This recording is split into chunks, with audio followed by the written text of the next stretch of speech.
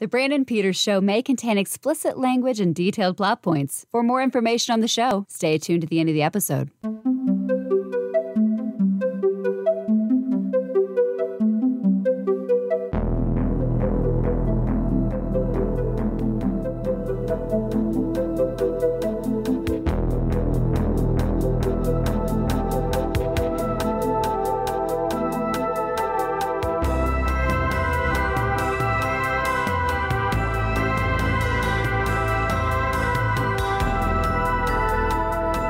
Live from the secret government bunker where they keep the last working Laserdisc player, it's the Brandon Peters Show.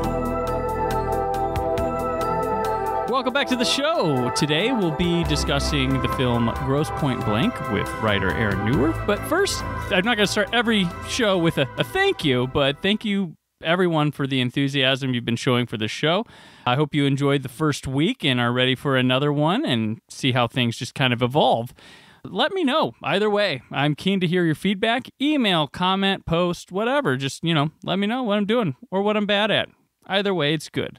And now, let me welcome my guest. The guest for today has plenty of impressive credentials to introduce him with. A member of the Hollywood Critics Association. He's a contributor for Variety. He's the senior film and TV editor at We Live Entertainment. He's a writer for So Blu. And when a microphone is in front of him, he's the host of the podcast Out Now with Aaron and Abe. And despite speaking on pretty much a daily basis, I'm still honored and humbled to welcome Aaron Neuwirth as the second guest on The Brandon Peters Show. Hey, I'm happy to be here. I'm very happy you've started your own show and you've done something that Abe and I have clearly modeled you for by including our names in the podcast. That's right. I gotta take credit for it. I'm not big or anything like that. They gotta know who's that guy. But I went with my last name. Both. Oh, yes. I mean, that's great. Plus, I look forward to when you amass a huge following, much greater than ours, you can have parody, intros using like the Full House theme or whatnot, and having you like walk onto camera and be like, and they put the name on, you get the regular guests. It'll just be great. It'll be fun. It'll be good. We're gonna do that. It's gonna go. I already have fan art. Someone made a fan art of me. It's good with my logo. But yeah, we podcast all the time. So if people are listening that follow either of us coming together, maybe it's not special to them, but it's special to me, damn it. This is less like when the Jetsons met the Flintstones and more like when like Fonzie walked into the bar again and it's right. Like, hey! Right. I'm not Fonzie, by the way. I'm not that cool. But I was shooting from the hip. That's the best one I got. There you go. Your playlist is still awesome. We met during the James Bond phase when I was Mendelssohn's Memos. It kind of continues, I guess, this inadvertent narrative I have going starting in the previous episode, whereas Scott led me to the writing and stuff, which I had a bucket list when I started writing those James Bond things. Like, I'd like to do a guest thing on a podcast. And you were like, but I think it was like the second article. You're like, hey, you want to come on my show? Yeah, I literally, I reached out because I saw your articles on Scott's page, and I'm a huge Bond fan, among other things that I'm sure we'll get into. And just seeing that work being done and knowing Scott already, I was thinking, well, this is a fun avenue to go down as far as I want to get someone to talk about the upcoming Bond movie. And obviously we were like 8 months away from that actually happening or whatever. So I was like, I'm going to reach out to Brandon, see what he thinks. And yeah, we just started like getting into it. And then soon enough, we have like 5 commentary tracks recorded about Bond movies. Right. They started like, you want to do another one? I was like, yeah. Like we did From Russia with Love. And then we're like, well, that was fun, but we didn't cover nearly as much as we can. So it's like, let's do one from every Bond era. And we did it. And we've still added a couple here and there. And ever since, I've only not been on one commentary since that. And it was Mortal Kombat. And I think you did a couple random specials. But that was a crossover podcast episode. That's why Abe and I joined another podcast and we did that together. We had no room for you. But then I sit in my head, I'm like, have I been on Out Now with Aaron and Abe more, or have you done more Colson McCavalcade episodes? I can't. Oh. Out Now is going to win now. That was one of my primary goals when you guys started Colson McCavalcade. I was like, well, now we got to definitely keep doing the commentary tracks. Keep them on. Can't let this nonsense go on. And we're bringing the commentaries to the Brandon Peters Show as a shared feed type thing just to get them out to more people, because I don't know if a lot of my listeners, they maybe see me sharing and stuff for them, but I want them to listen to them because they're just fantastic. We kind of have a core group now that goes at them, but we also have recurring people that come in as well. And I think we got a lot of quality stuff that we record once a month for different films. Some sometimes surprises, sometimes, oh yeah, well, let's get ready for this. Real quick, just to shout out, I will say I did enjoy coming on to Gold Cinema Cavalcade and talking with you. And you and Cullen. I don't want to make it seem it was a fun show. I really wanted to tank your guys' podcast because Cullen's listening, seething away, thinking, "Well, I'm going to start the Cullen Bricker show, and it's going to have my guests." No, it's going to be the Not Aaron Neuwirth show with Cullen Bricker. Yeah, it's a fun show. I enjoyed doing it myself, but the commentaries, I think, are best you don't even watch the film with it because we pinpoint things. But sometimes the only time you realize we're watching the film is when some of us get a little quiet and be like, sorry, I'm just enjoying this. Yeah, that's about when we do the best movies, it's like, oh yeah, that's right, we have to keep talking. But for the most part, we're not Kevin Smith. We're not pointing out our friends on the screen all the time. So we have more things to talk about that just don't involve scene-specific commentating. Mm-hmm. It's kind of like a history of that film and people in it within the time the film plays. And sometimes a little longer after the credits. This is a great advertisement for our commentaries on Out Now with Aaron and Dave, by the way. Yep. So those will be a part of the feed once a month. They'll hit in here as one of the oddball things on Wednesdays and Thursdays. And you had been doing Out Now when I came on and guested in 2012, but you'd been doing it for what? A little over a year at that point.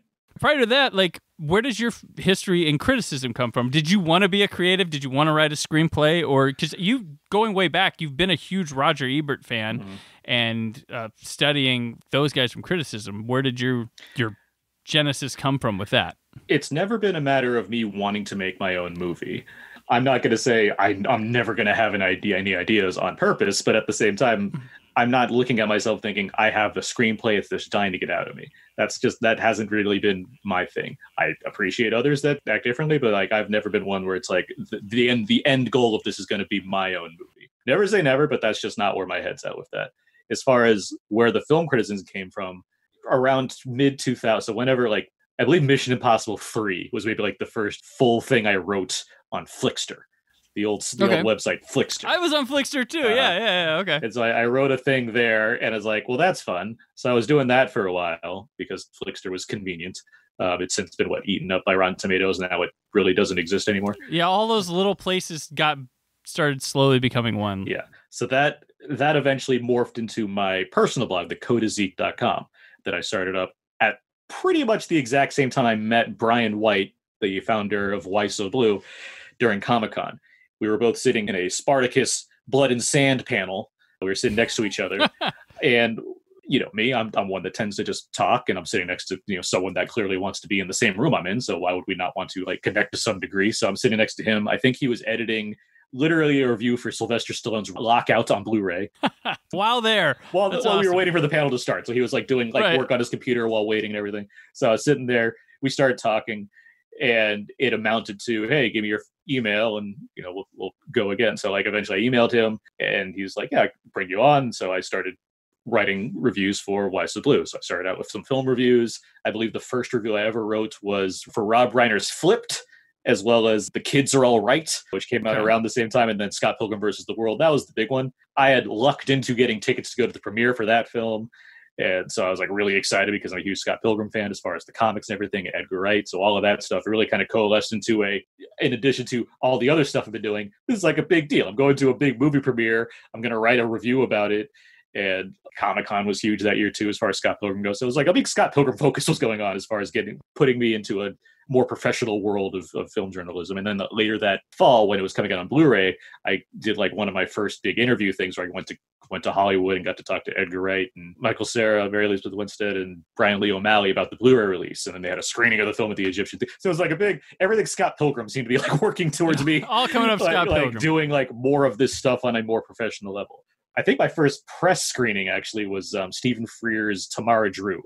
That was the first, I'm going to the Sony lot to see a movie because I was invited.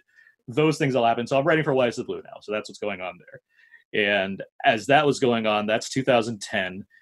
That next March, my high school friend, Abraham Mua, Abe, he contacted me saying, hey, I'm seeing you're doing all this, reviewing and stuff. You ever want to talk about a movie and you see what we can do with that, record it? At this point, Abe and I had both been listening to podcasts because that's what you do. And so a lot of that came down to I'm trying to find the right podcast I want to listen to. As far as I want to be comfortable listening to people that know at least as much as I do about film. That's not me bragging about film. It's just more of, I want to screaming at those hosts. I want to know that people that like movies as much as I do can confidently talk about it. So I trying to find those podcasts. I found a few and I still listen to several, but I'm thinking, well, if these random people from whatever website or just randomly can do it, surely Abraham and I can do a podcast. And then we recorded our first episode for Battle LA starring Aaron Eckhart. It's certainly, that's a movie, and we certainly talked. Films have happened since then. We've certainly talked about it. It's us talking, and we did the job. And then a few weeks later, we kept doing it. Our second episode, I believe, was Sucker Punch. I know Scream 4 was one of our earliest episodes, and the first time Abe and I disagreed on something because I didn't like it and Abe was wrong. We kept doing it. I slowly drew out the format and everything, and developed into an early version of the show. It evolved since then, or what have you. Kung Fu Panda 2 was the first time we had another guest on the show, Jordan Grout. Tree of Life was the first time we had like a whole panel of people on there. It steadily evolved into what it is, which I'm very happy with. Abe and I have been, doing this weekly for 9 years now at this point. So it's even in a time like this year where there are no theatrical releases, we're still, finding fun ways to do everything. And obviously, we have other bonus things involved too, as far as commentaries and what have you. And so during that time, obviously, I'm still writing for So Blu. I'm gaining more access as far as getting help out from Brian and others to get into more screenings, meet more studio reps so I can be on the lists and things like that. And that's going great. I didn't necessarily luck into it because I was writing, but I didn't necessarily, I didn't think like in 2010, 5 years later, I'd be able to comfortably walk onto the Fox lot on a regular basis to see movies. So it's like, this is cool. Like, I'm happy to be doing this and what have you, and form like, different bonds of people as far as, professional connections, what have you. And I managed to start writing for some more sites. I wrote for High Def Ninja for a spell, doing Blu-ray reviews there, just based off the work I was doing, for Brian at So Blu. I found a job for a year at Rant, which was a website that was tried to be like an everything site. It had different channels, like Rant Sports, kind of a lifestyle site where you have all these different channels. Nothing, as huge as Vanity Fair, something like that. But let's start as far as like having all the different kinds of topics you can get into. And so obviously Rant Hollywood was the main one I was writing for there. And that was like a paying like office job where I got to go and I had to write at least 7 or 10 articles a day and everything. And it was taxing, but I was certainly like, okay, I'm getting paid to do the thing that I'm really, enjoy doing and whatnot. So that was fine. And that was a year. And then the company literally, fell apart. It was a startup and it just didn't pay off and what have you. After that, briefly got to do some writing for Screen Rant. I don't have any stories because I didn't like meet any of the people beyond just through emails, but I was happy doing the stuff I was doing that didn't lean on the clickbait heavy things that I feel like they've leaned into more in the years since, which I think is a shame, but that's for them, and whatever works for them is working for them, what have you. But, got to do some cool things there. I got to go to the Academy one year for a screening of Heat, where Christopher Nolan was moderating the panel. It's on the Blu-ray, actually, with De Niro, Pacino, and Kilmer, and all of them. They're all like there. So it's like, well, this is good. And then I wrote a piece on that. And I was like, okay, cool. That's fun. That ended mainly because I got the job for We Live Entertainment. That's where I met Scott Menzel, who had contacted a bunch of critics about starting a new film society. At that point, it was going to be called the Los Angeles Online Film Critics Society. It's since changed to the Hollywood Critics Association. Emailed him about, that, signed, and I managed to get into the group. And at the same time, I did not know Scott Menzel at that point. So I saw him at a screening. He's a very tall man. He has a very particular shape. So I was like, okay, I know who he is. So I can walk up to him. And we started talking. And I asked him initially about TV stuff. Failed to mention this. I do a lot of TV reviews also. I was writing for The Young Folks for a while, covering The Walking Dead and The Americans, among other shows. I remember that. Okay, yeah. And in addition to all the stuff going on for the past 10 years, I've been writing about The Walking Dead, mainly because I'm a huge fan of the comic. So I've been following it to the various mediums, whether it's video games or TV. So that's been another branch. And regardless of how much I like The Walking Dead as a TV show, I think it's fine. It has its ups and downs. I have been co-hosting another podcast, The Walking Dead TV podcast, since 2013. So that's been another part of my entertainment media life. So that being said, because The Young Folks, I'm getting to be 30 and I'm not really a young folk anymore. I was thinking I should mix this up as far as moving on to a different area. My lovely girlfriend, Anna, she was talking to me about that too. It's you're not really a young folk anymore. It's yeah, it makes sense. So in talking to Scott, my initial thought was I could do some TV reviews for your site if you do, because I checked out the site and clearly they didn't have too much TV stuff going on. So I figured I can transfer over there. And doing that, I eventually started doing written reviews also, partly because I was getting paid to do that. So it's like, I mean, I can do this here and not from the studios for good reviews, right? That's how. Because Disney specifically. Yep. Yeah. But no, I mean, I was like, I could do this here and not get paid, or I could do this here and get paid a little bit. It's never really about the money, but at the same time, it's like, if I'm doing all this work, I might as well have some kind of compensation for it. Doesn't, I mean, it helps. It keeps you going. I'd be doing the same thing regardless. So it's like, whatever. So I started coming on Legal Entertainment, doing TV reviews there. And then I started writing movie reviews more there. And so that's been going on for a while now. And between that and the Hollywood Critics Association, I've had a lot more access to earlier screenings, to screeners for award season, things like that, which has been very beneficial, very cool. Like, I'm very, grateful to Scott for helping me and the many other people he has in that group out with all that, because it's been, a really cool opportunity stemming from, again, I like writing about stuff on this random Flickster blog, so let's see where else this can go. And so that's continued to be pretty prosperous. Thank you, Flickster. Yeah, it's so... We're going to pour one out after. And so now, leading into this area, I've done a lot of reviews, all, on a continual basis and everything, writing for Legal Entertainment. And in addition to that, between that and with So Blu, I read everything that we do, because I like to just look at the sites and make sure they're going smoothly. So I started, it just like the time at Rant helped a lot too, because I had editors there for a change.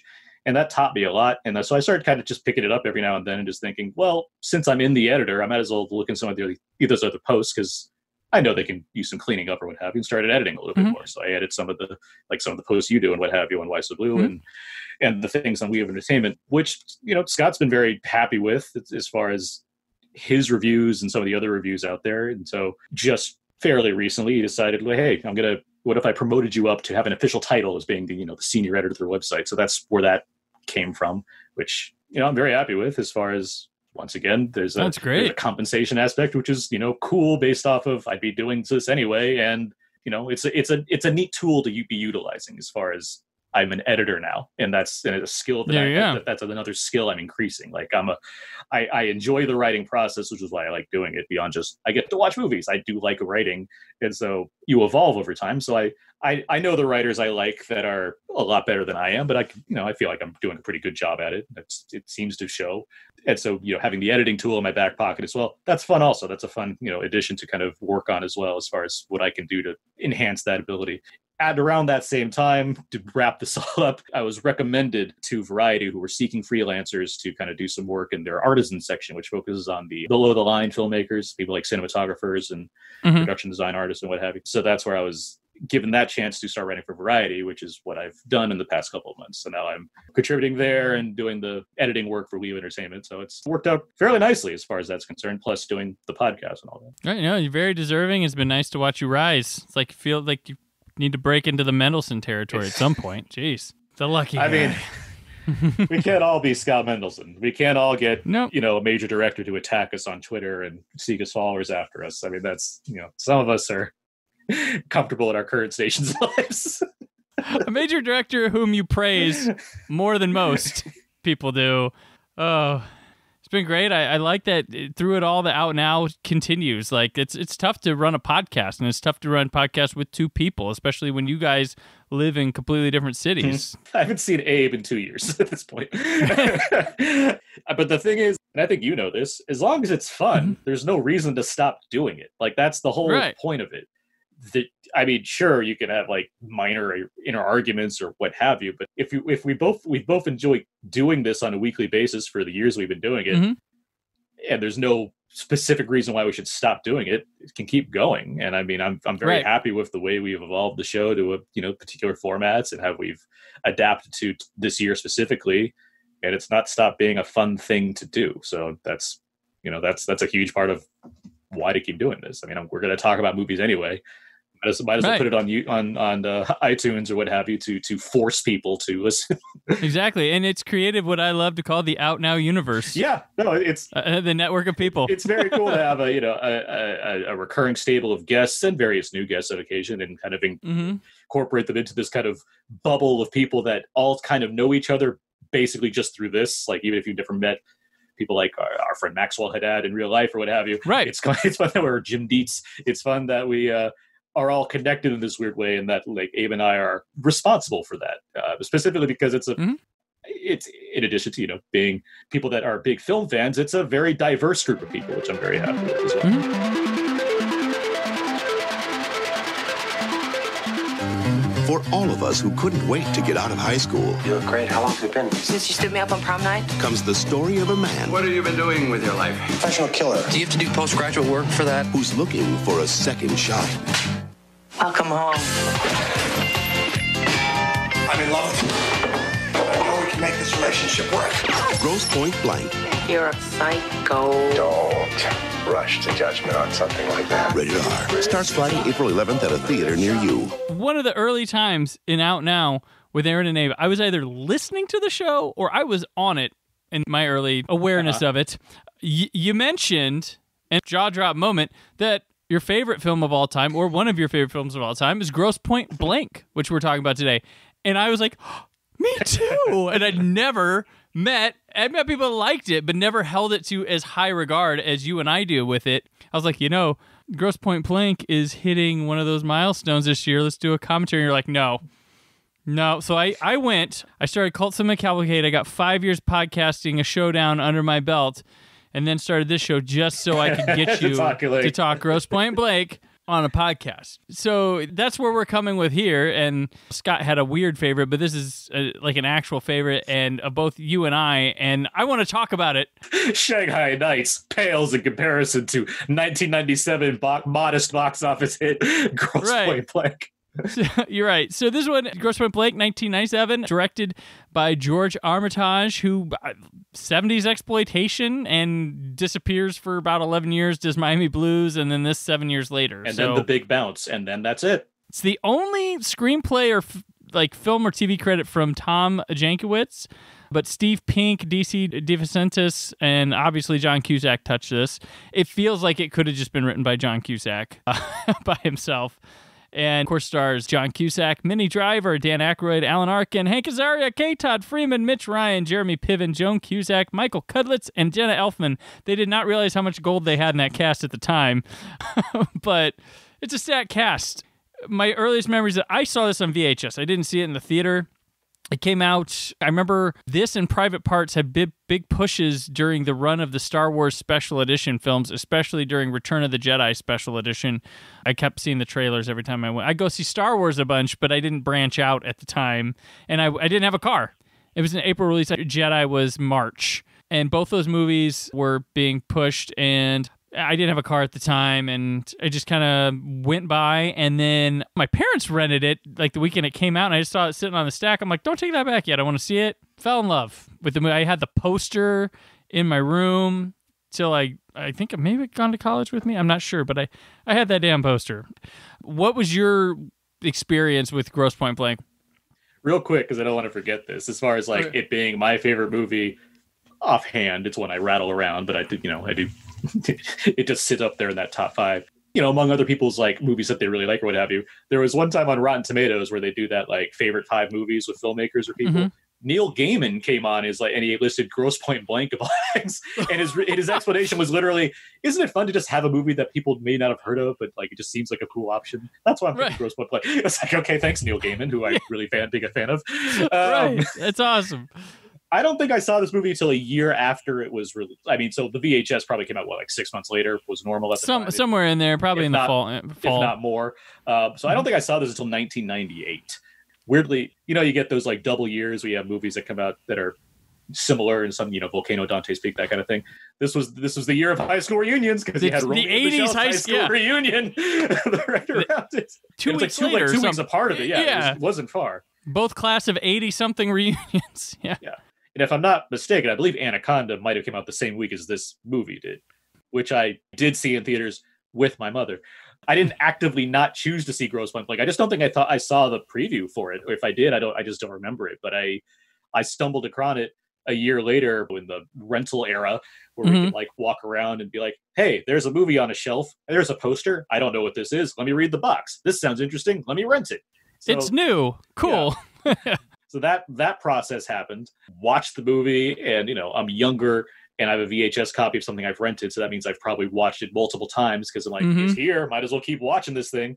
So I've probably watched the movie a bunch of times before, I had to take it back. And I was just like into it, which is so weird because I'm not like, I was born in the 80s. So it's not like I was a child of the 80s that can reflect on these nostalgic times or something like that. It was this mix of adolescence. Hey, Hitman, that's cool. There's a soundtrack that's pretty poppin'. That's great. John Cusack has this attitude that I'm into. He's dressed kind of cool. Dan Aykroyd, like all these weird elements.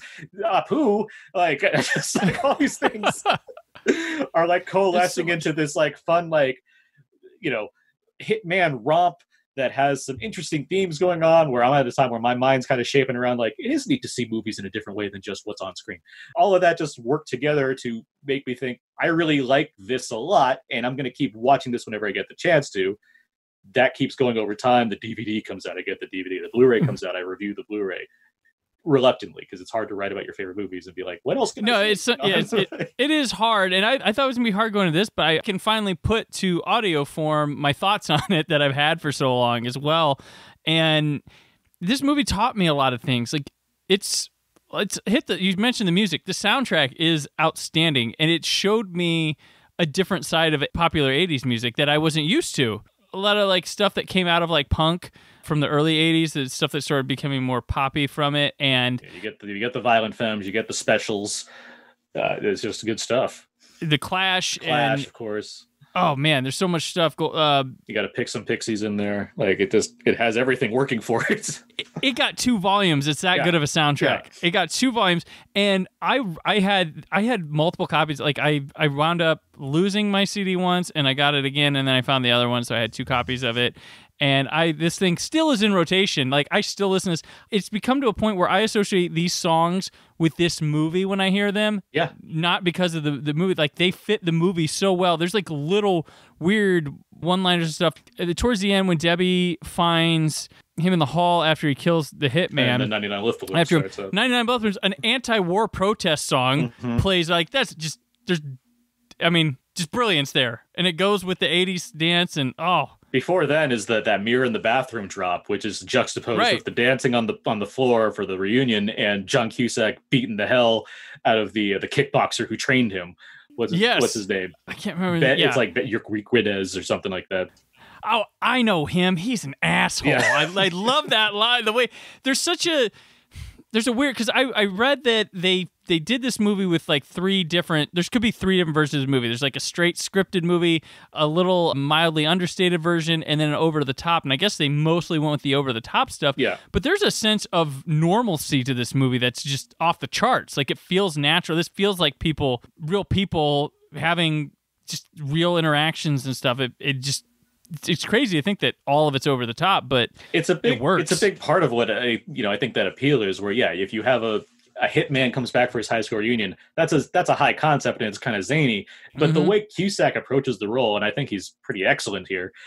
This is his best. This is my pick for his best. I mean, by default, just because it's my favorite movie. Right. It's like, why would yeah. But it's right. But like the way he kind of rolls into town and just, it's not like he's not hiding anything really beyond like showing off this kind of paranoid side to him. He's not telling people outright that this is what he does, but he's not hiding it either. Like he does say it literally to people and they just don't believe him, but he kind of tosses it out there as like, I'm a contract killer. Like it just kind of rolls out, and that tone, it's really well handled. It's really well balanced because it is occasionally very funny, whether it's because of Jeremy Piven outbursts or some over the top physical stuff.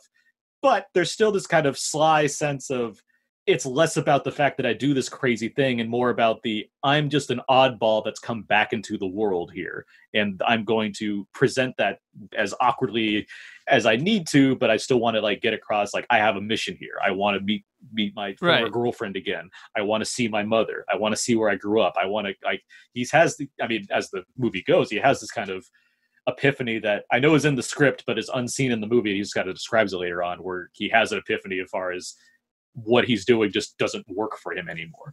And he has a realization that, everybody's effed up, not just me. Like, because they do a good job of showing how normal he comes across to us compared to the other people he's running into, and how together he's actually got something, because he's very fine with how he does things and very business, but he's got a maturity and a level that's Well, way different he's the than only one that anybody left runs town, into. right? Everyone else stayed in Grosse Right, yeah, Pointe. yeah.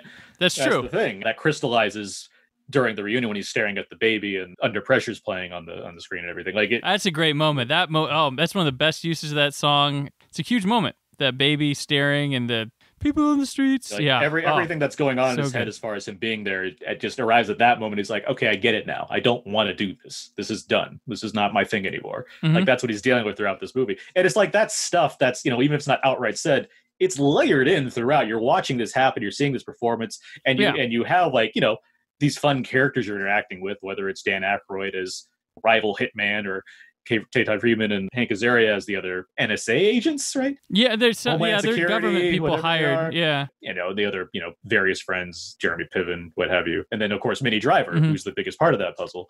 And Right. like, she has a very specific kind of attitude as well because he left her. so Right, yeah. she's less detached than everyone else from whatever he's been up to because she's very curious as to what it is that caused the person that that she loved to go away from her on that night. She's curious and reserved. Like it's a good handling. So you have all these things she going does it. on, and like there's a way to make that feel sitcom-y, but it doesn't. It feels like it registers on a better level. We can look hindsight now, but this was doing John Wick before John Wick. There's I like this agree. huge underworld of hitmen with different personalities, a code, and Dan Aykroyd's hitman is a rival guy, but he's wanting to form a union. He wants to unionize. They have discussions about that. They meet in a diner. Whenever they meet up, there's a certain thing both of them are doing.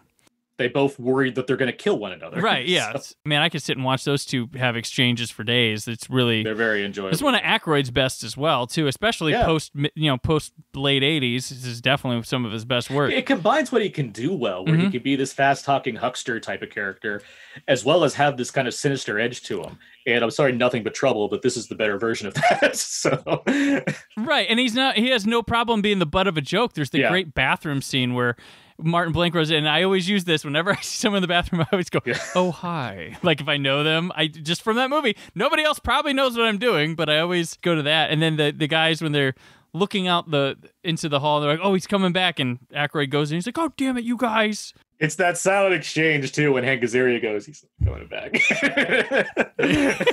Yes. It's hilarious.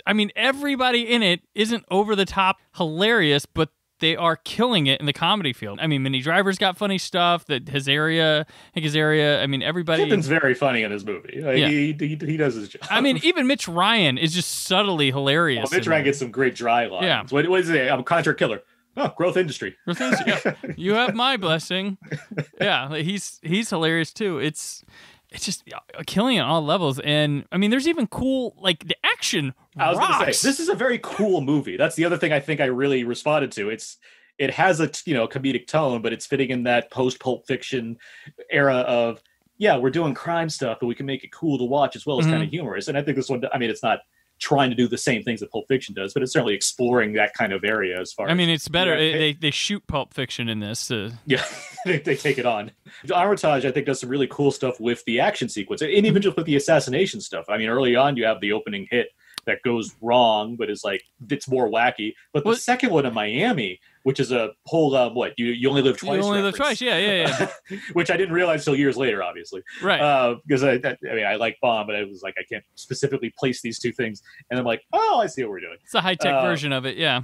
But it's a very cool, like the score is really cool and everything. It's shot like probably the most thriller-like throughout this movie as far as what he's trying to do and like what ends up happening. And the way Cusack moves down the stairwell is like, that's how I feel like I would be moving down. Like, 'cause he's not clean, he's not slick, he's not being quiet and fast. He's hauling butt down there and just burrowing through there. So he's kind of got he's got a slim figure, he's kind of got a bully, brutish side to him, which is, the Bond-like thing. Well, that shows in all of the violence he puts out there, right? There's that. There's obviously the kickboxing fight, which is another stunning sequence as far as action goes. And even later on, when you're more in Driver's perspective, watching him do the thing he does as he's killing all of Grosser's men, Dan Aykroyd's men, and he not only like shoots an assassin multiple times, he takes a frying pan and knocks him over the head with it. It's like this guy he knows how to be brutal when he has to. It's a mode, like he is. Yeah, like I don't have many like issues with this movie. I can pick it apart if I really wanted to, but why I really enjoy this movie. I would like to see more of like that edge kind of climb through to see it become more of a dark comedy. I do think there's more areas to explore there, which is what I guess we could have presumably got in the unofficial sequel War Inc., but that it's not great. No. I do want to point out, you mentioned the opening. I think just so visually awesome, clearly establishing everything this movie's going to be within like a minute, where you have Martin Blank being the sniper from above, you know, his little prison, he's doing his contact solution stuff. He completes his task, and then here comes Dan Aykroyd sloppily coming in, just finishing off the job he was supposed to prevent. And you clearly establish these two. You clearly establish how they do things, the stakes, and what the headbutting is going to be, while Joan Cusack's on the phone telling him about his 10-year reunion. Like, that's the whole movie right there. And it's just, I think maybe this time around, or maybe a couple times ago, I just like realized, like, man, this is just a brilliant setup right from the bat. And song. I can see clearly now. I can see clearly now. Just what an open. Like, I mean, and you establish all those main players right up front. You get you have him and Cusack, you have him and Aykroyd, and you have him and Alan Arkin doing a day of work to make the 3 scenes that he has works really well. So. Which I think it's less to me now, the psychiatrist scene, which psychiatrists were a big 90s thing with movies. That was like a big point of this movie when it came out, and now I'm like, I watch those scenes and I'm like, okay, they're still funny. I mean, you see Analyze This follow this movie, and The Sopranos. Like Sopranos and Analyze This is where it peaks, as far as like, see, they're like us. They need help too. Right, and I think it starts kind of here, and then kind of comes off of that with the hitman, or dark character. They make the subtext more text, as far as it's not just Vince and Jules going over the existential existence that they exist in. I didn't mean to say it that way, but that's how it came out. Now it becomes, now let's just actually sit them on the couch and have them really delve into their feelings. Right, yeah, that's true. The action sequences, you get the one where his home used to be at the gas station, which is a huge, massive explosion there. The best, when they first introduced that convenience store, and you have Guns N' Roses Live and Let Die playing, another reference. Right. The best is when he walks into the store and the Muzak version of the song starts playing. Like, that's just like a fun little touch. And they also have a Doom 2 arcade machine, which never existed. Just for that movie. Never existed. I knew that when I saw the movie. I'm like, wait, that is not... I want to know who has that prop. It's probably worth a fortune. Right. Hope they didn't, blow it up. And the guy who works there is hilarious, too. He's like a little... Not Steve Zahn? That's perfect. That's Steve Zahn. He's like, how you doing? He's like, oh, I'm not good. I have to go find another job. It seems like Batman Forever, when they wanted Wayne Knight and they couldn't get Wayne Knight. So it's like, I guess we'll get this guy instead. It feels like they wanted Steve Zahn. It's like, he's busy. All right. What do we got? Where's a blonde surfer guy that would convincingly work in Detroit or Grosse Pointe, Michigan to play this role? I jump back with that action sequence in the convenience store. Yes, it's a cool action scene. And it's got, again, it's set in a convenience store. It's zany, but it's still, there's two guys hurling bullets at each other, but you got La Poubelle, that's his name. You have him setting up a potato bomb or a C4 bomb in the microwave. You have John Cusack sliding on his knees with 2 guns in his hands. Like, it's like, there's some cool stuff in this movie. Well, it's surprising. I'm like, man, Armitage is showing us, like, he could put a great action scene anywhere. I'm surprised he doesn't work much, because the finale is outstanding. Like, it is perfect. They messed around a lot with kind of video game stuff, reminded me of like that. Remember, I think is it Time Crisis or Virtua Cop, where you had the pedal at the arcade, and you like go down to reload and look up, and you'd see guys coming at you, and that's what it looked like when you see the yard shots of Dan Aykroyd running up, and just a lot of good edits and geography. Where everything's going on. You have the reunion fight with Poubelle again, where it's just martial arts, and that's probably the most thrilling element of the movie, because it's real like down to the bone. One of these guys is going to kill each other, and they're only to use each other's hands or what have you. They're not using guns at that point. I had to tie this back in too. I forgot about to mention this. Obviously, we mentioned War Inc. already as a kind of spiritual sequel, which I believe, because they have a draft for 2. They wrote one. It was for a long time. He wanted to do something to follow this up, and the leadership fell apart and whatnot, so like that didn't happen. But like that's basically what a lot of the elements of War Inc. are coming from that draft, is what I believe. Confirmed that. I'm not just making that up. But before that, unofficially, even more unofficially, it's really fun to think of this as a sequel to Say Anything. I mean, that's the other thing. Yeah, no.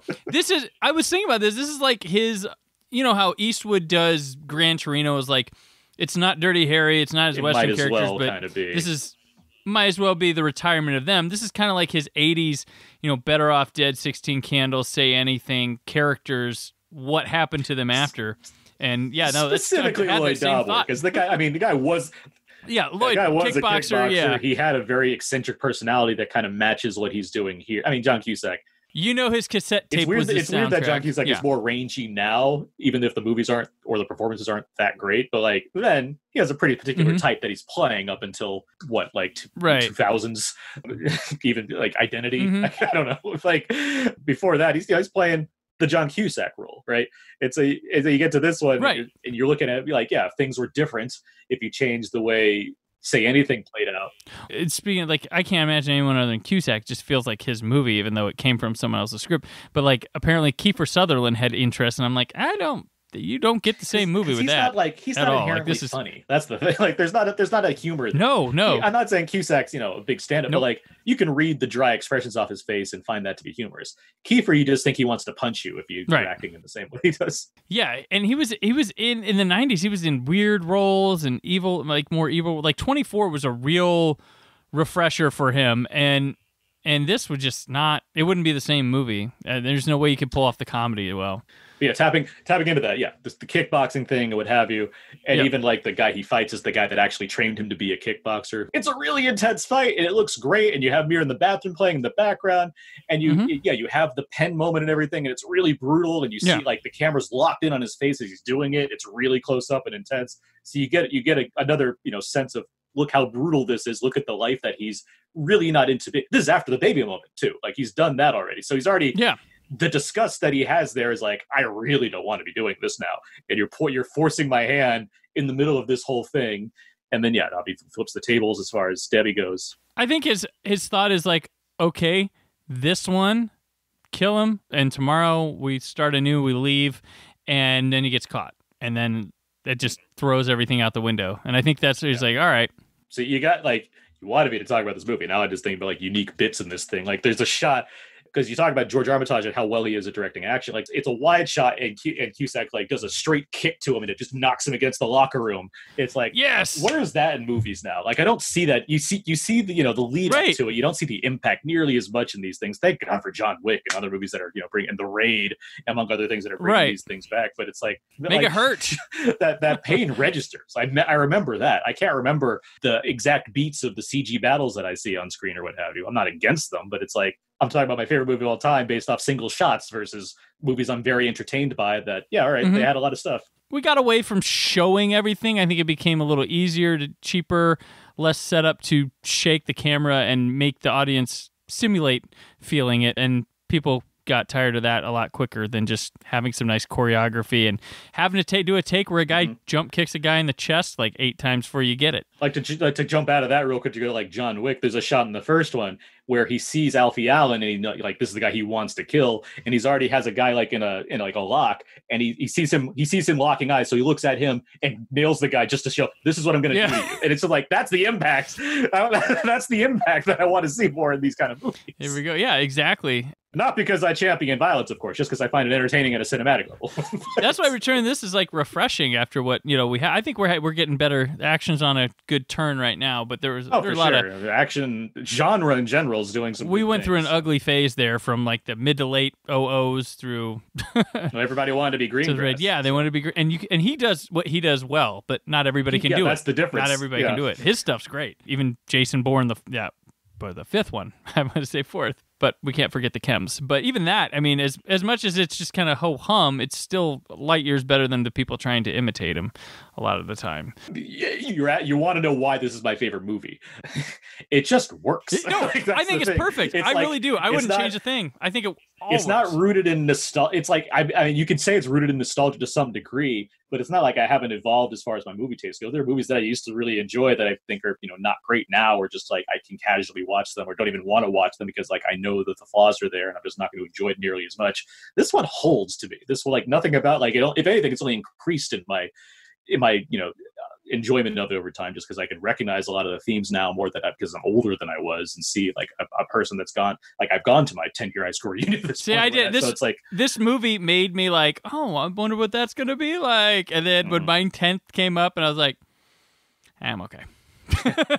So it's sorry, Grosse Pointe Blank. Brandon, 1997 Grosse Pointe Blank watcher. I failed you. so there's the thing. So yes, I watch it as it's gone on. The thing I do now with this movie, the reason I didn't have to prepare for this podcast to watch is because I watch it every year on my birthday. It is the one movie that I definitely watch every single year, specifically on my birthday, or at least around it in some capacity. Generally on the day, though. I mean, I've seen it enough where if I'm busy, I could have it on and not really sink right into it. That's rarely happened. It's become this thing of like, I'm just going to enjoy watching this because it's the movie that I watch. I know when I'm going to watch it. I don't have to be like, it gives you everything. It really does. I mean, comedy, action, drama, a little bit of philosophy stuff. I mean, it's there. I mean, some horror. I mean, his blood, they pale up Cusack when he kills the guy with the pen. Yeah. Quite a bit. Just a horror aspect. Cold sweat. Yeah. Yeah. It's everything. It gives you everything. It has it all. It's entertaining. It's not, it's pretty breezy. It's only 100 and something minutes. Like it's not, super long, and it flies by. I mean, but yeah, it's at the point where my lovely girlfriend, Anna, she threw me a birthday party themed around Grosse Pointe Blank a couple years ago. Where we dressed up as the character. We have a shot of us like the movie poster. We watched the movie. We had a 80s soundtrack on shuffle, that specifically fits the vibe of that movie. Had food and everything. So it was super cool that she threw that. So it's like I've had everything I can as far as Grosse Pointe Blank goes. Do you get into character and like sit away from windows, turn the blinds, kind of like change microphones from recording? I mean, the truth's out there, Brandon, to quote the X-Files, obviously. So, I'm always doing that regardless. I mean, that's just the thing that makes sense to be doing. I forgot. We've been talking about other movies that remind us. He was hiding his stuff in vents in the hotel, just like it reminded me of No Country for Old Men. I was like, oh, okay, that was here. That's just one of those tricks of the trade that they study up for. Yeah, I'm sure Eddie Bunker taught them that or something.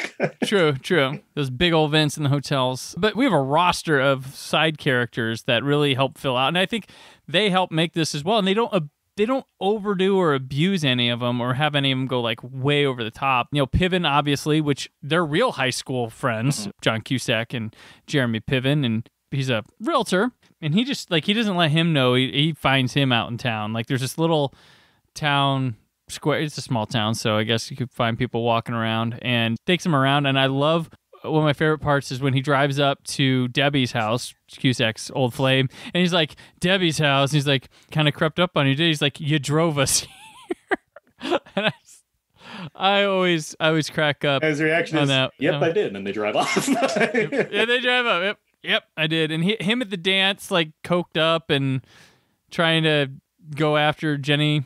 There's a Jenny Slater. Yeah. Hey, Jenny Slater. Hey.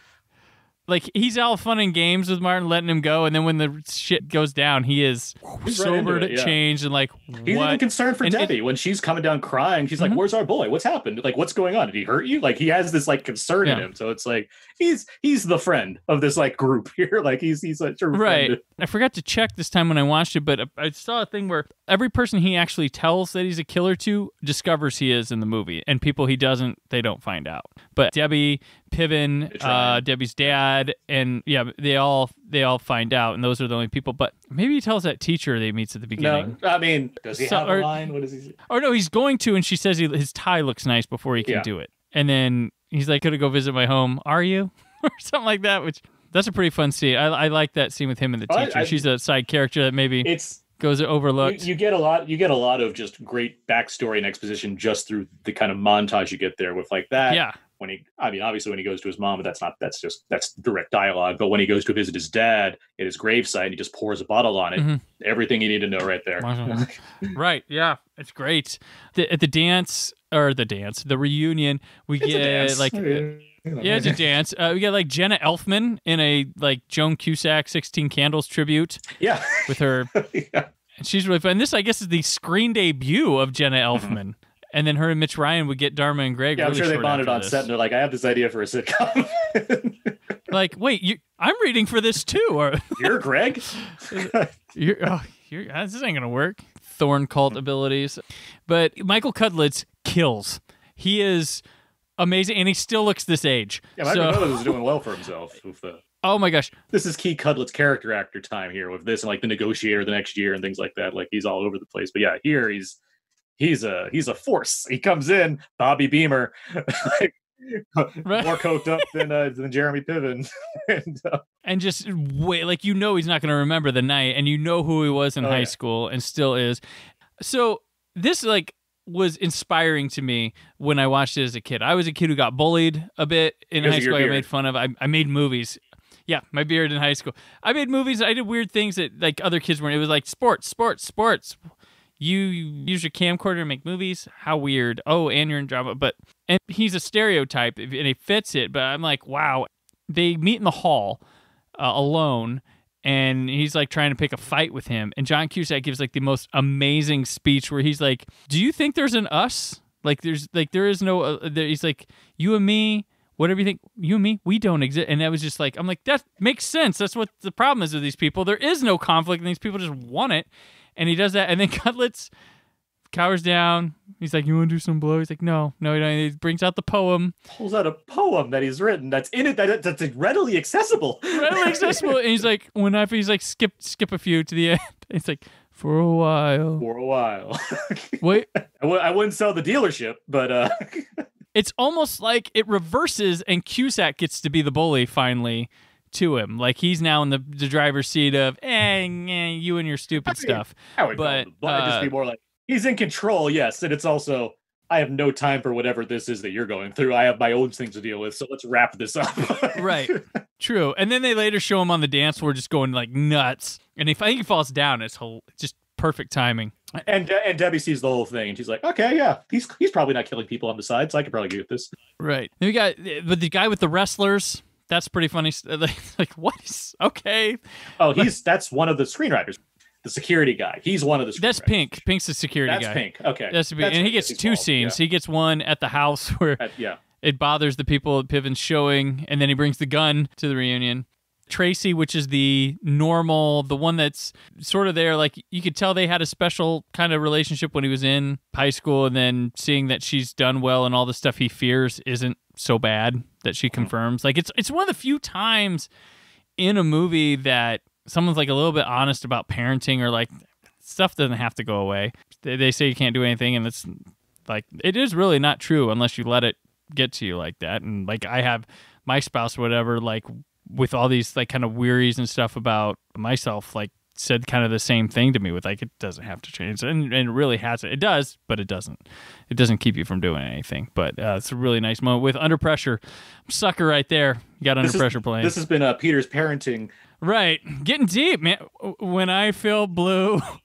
When I feel blue. No. But no, this movie means a lot to me as it does you, and I get a lot from it. And it spoke to me at such a young age about like prophetic things in the future, which a lot of them hold true. It was like, I'm going to be really interested where I'm at when these things hit me. Technically, you're older than these people, though. I am now older than these people. I have this year was my 20-year anniversary of graduating high school, so I'm double. Did you go? Did you bring the poem? No, it's delayed till next year. Oh, yeah, that's right. Of course, it's the we're in the pandemic. You didn't do a virtual thing with 100 people on one screen? Pass. And then outside of that, you have Joan Cusack, who's really great. But like, I feel like he just said, just go, comedy do gold. Your thing. Yeah. Just go with your thing. And I love her tone on the phone. I like how with him, she's always like reserved, hesitant, but she will take it out on anybody else. And there's little cute moments where he goes in his office that's clearly she could talk to him through there, and she has to wait. And he treats her well too. There's also that like undercurrent, the same with Alan Arkin, where it's, this guy could kill me, so like I don't know how I'm supposed to proceed. Right. And then she has that going a little bit as well. Like even at the end when he says, I'll come and clear you out or whatever, she thinks, does that mean you're going to kill me? He's like, no, I've left a bunch of money for you. Like there's just things like that kind of hint at like he's a good guy, but these people that are within his inner circle of trust, whatever you want to call it, don't necessarily know that they can't be afraid of him. Right. Hank Azaria and K. Todd Freeman that are there like all the time. That's right. The two guys, they're hilarious. I mean, you could watch them for a movie. That dynamic's fun, like what they're doing. And he's one of the lesser. I mean, he went on to be a Buffy villain one season, but that's the main thing I know him as, right. As far as that goes. Yeah. And obviously Azaria is doing his thing, but it is still like a rare, like he gets to have like a full-on film role, and he's also like a key player and what have you. Hey, Debbie, long-time listener, first-time caller. Yeah, it's like, I'm calling the show. When he calls into the radio. That radio, just to back up, that radio conversation that he has with Debbie, that's the most vulnerable he is in the entire movie. Like, that's the... Oh, yeah, vulnerable, like, spotlighted and getting shot, and vulnerable to her and to a public. That's the most like, the killing and whatnot is like, okay, I have to do this. That's the scene where he has no control. Like he has to manage his way out of this, and he basically loses. Like he doesn't come out successfully from that. Yeah, when he almost spots Hank Azaria, and they're like, "Oh, go!" It feels real. Feels like this is what's happening. Like this is how it really goes down, rather than super cool dudes being super slick all the time. But it's kind of how it feels. All sorts of things, like we've been talking and just slobbering over. This movie just all around nails everything. I think people know about this movie, but at this point, I think it has that like a big enough cult following where like offhand you can be like, yeah. Grosse Pointe Blank. I think High Fidelity still has like that higher appeal. High Fidelity is the pop. Yeah, that's the popular one. It was a better review and a more prestigious film in all of these things. Stephen Frears, by the way. And it's still a good movie it's also one of my favorite movies. But yeah, Cusack went on a great run here. He had this, Con Air, High Fidelity. He was the man, and he's one of my favorite actors. And he's one of those actors that, like we said, you get Cusack. Like he Cusacks up what he's doing. He'll be great in the role, but you gotta let him mold the character a bit. Which, yeah, it's just a genuine, awesome, good time every time I see it. And I've watched it, I don't know how many times, but yeah, so I know I've seen it. It's at least 53 years old. So yeah, that's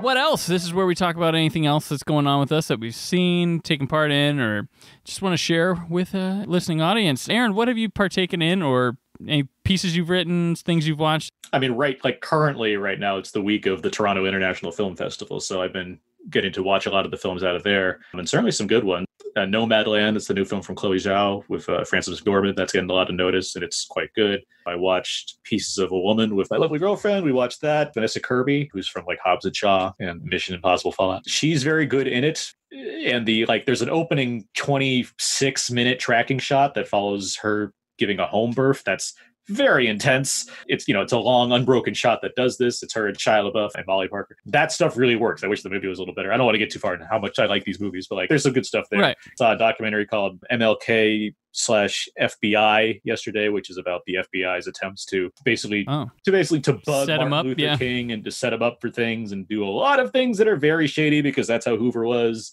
And that's what society looks like in that time and still now. But I've been seeing a lot of different movies for the Toronto Film Festival. As far as things I've written, like I mentioned, the Variety thing, I had an article with an interview with the director of Train to Busan Presents Peninsula, which I was very happy with. And coming at the time of this recording this week, I'll have an interview with the directors of Antebellum, Bush and Renz, talking about the cinematography of that film. There's a cool bit of information in there that I specifically focused on that I'm very happy with, as far as something that connects that film to Gone with the Wind, of all things. So yeah, just, doing that stuff.